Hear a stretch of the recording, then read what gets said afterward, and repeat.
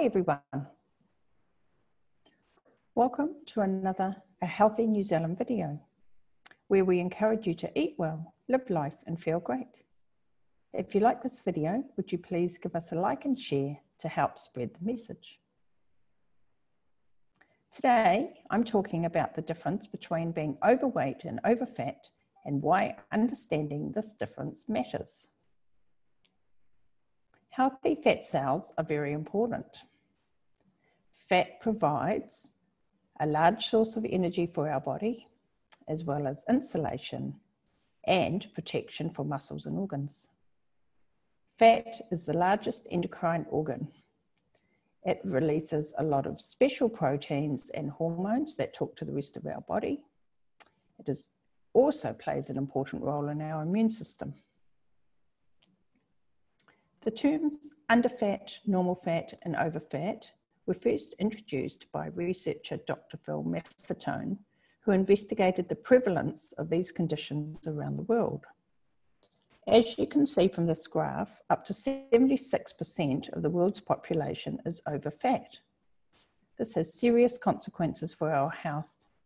As the rates of overfat have increased, so too has type 2 diabetes, heart disease and cancers, particularly breast and prostate cancer. So even though we may not like having bigger hips, thighs and buttocks, the fat we store in these areas is called subcutaneous fat because it sits just under our skin. And this is a lot healthier than storing fat around our waist.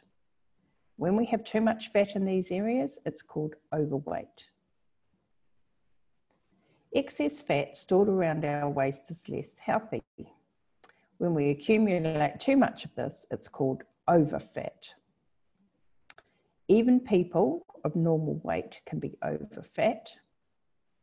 Very fit and otherwise slim athletes may sometimes fit into the normal weight overfat category as well. The reason a large waist is a problem is because it is often associated with visceral fat. This forms deep inside your belly area and around your organs. In general, the larger your waist, the more visceral fat you're likely to have. Visceral fat causes disruption to our fat cells, so they become sick. Visceral fat behaves differently from the subcutaneous fat that we get on our buttocks and hips.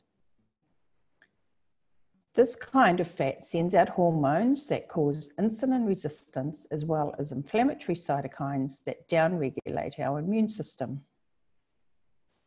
This makes us a lot more vulnerable to obesity, diabetes, heart disease, and cancers.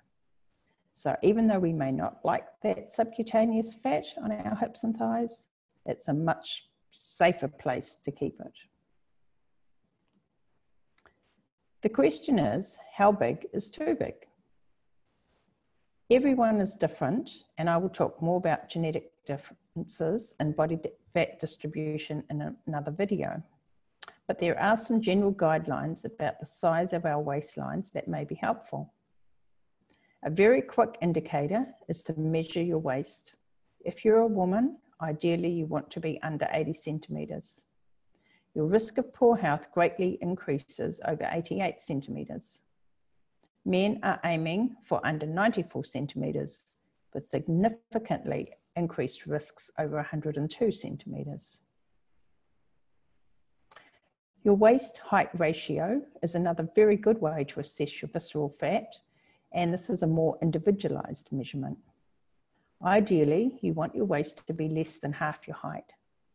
So measure both and then double your waist measurement. If it's more than your height, you are considered overfat.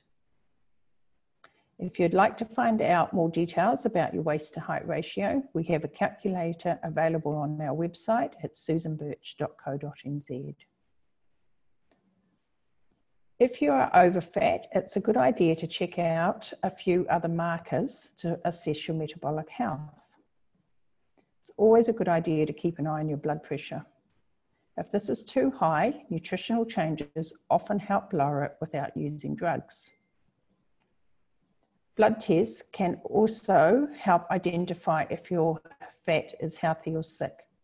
We're looking for optimal ranges with these markers rather than the laboratory ranges.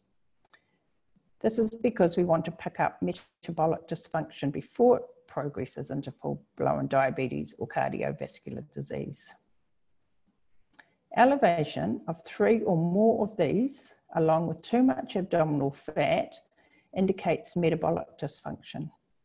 Pay attention to normal HbA1c and fasting glucose levels with high insulin and triglycerides. This is an early indicator of high insulin and can occur years prior to a diabetes diagnosis. This is associated with an increased risk for other chronic diseases such as heart attacks, strokes, cancers, PCOS, and Alzheimer's disease. You can find a list of these tests on the website, so you don't need to remember them all. There are other blood tests that are useful, but these are some of the basic ones to get you started. If you found this video, would you please like and share? If there are any topics you would like to hear about, please let us know. Thank you for watching. Together, let's get a healthy New Zealand.